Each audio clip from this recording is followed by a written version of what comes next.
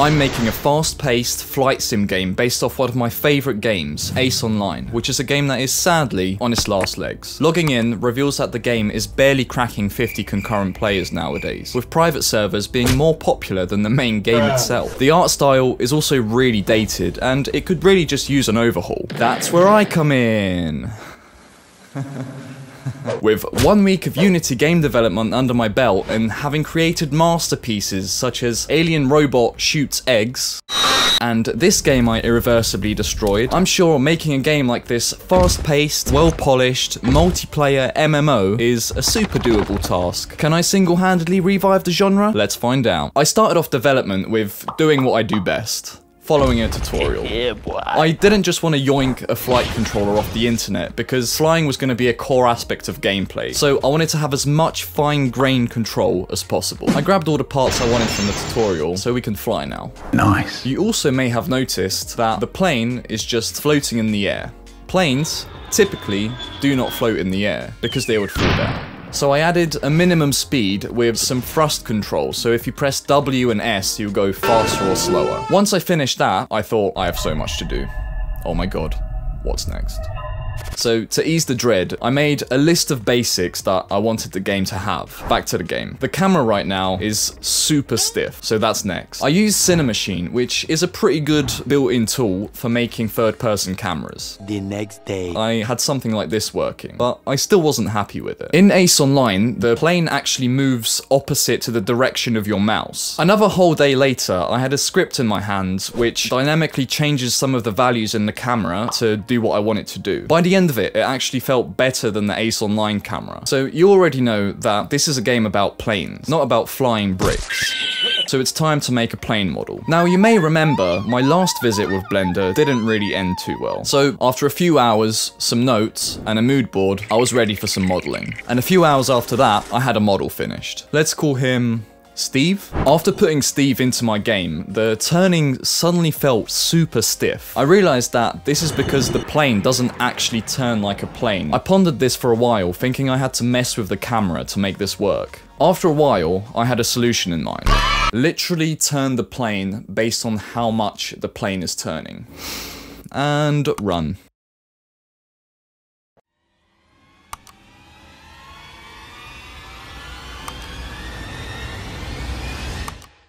Hey, nice. The copying shit off the internet until it works method never fails me. Moving on. Now, the game isn't supposed to be super realistic or anything, but I couldn't help but notice the lack of sick flames coming out the back of Steve's arse. This was actually a big thing in Ace Online. People would mod in their own sick flames in place of the game's ones. After 2 hours, I had something working. I added boosting, then I made the size of the flame be proportional to the thrust. Whilst I'm on the cool effects bandwagon, I wanted to add some trails to the wings like some fighter jets have. I put, "Damn, Steve, what did you have for dinner last night?" in the script. What is this supposed to mean? Damn, Steve, what did you have for dinner last night? I spent the next 30 minutes playing with this. Could I have finally created something fun? This was partly due to the fact that I was avoiding the next part of the game, which was missiles. I started by making bots to serve as the target to shoot at. I used the function math.pingpong to move it around the map. I made a terrible missile model in Blender, along with a trail so that we can see where it's going. I then made a script that shoots them out of your wings when you right-click. Would you look at that? A script to make the missiles home towards when you fired them. How long did that take, Brian? How long? I'm curious, Brian. How long? Currently, the missiles are a little bit OP. You see, wherever we are, and wherever we are facing, they will just instantly home into the enemy. So I got to work adding a little targeting system. I was about halfway through coding this when I once again had the realization that I don't know maths. I had to watch a bunch of tutorials on angles to find out where the enemy is in relation to the player. At this point, I had most of the basic gameplay features ticked off. All that was left was UI. Now, this is a recurring theme in this video by now, but I know nothing about making good UI. So I spent another 20 minutes looking at tutorials. With all the UI elements I was going to have, I should do some planning now, otherwise it could end up looking pretty messy. So before it was too late, I came up with a quick color scheme. Now, when you get close enough, the target lock UI appears. And if you get within the angle you can shoot at, it does a big spinny pulsating thing to tell Big Monkey Brain that you can shoot. It kind of broke if we were not facing the enemy though. So as a temporary fix for now, I just made it disappear if we're no longer facing the target. Next up is some sort of nice looking cursor. 2 hours later, I add an arrow following my cursor. So now it rotates around the middle of the screen, but not really how I imagined.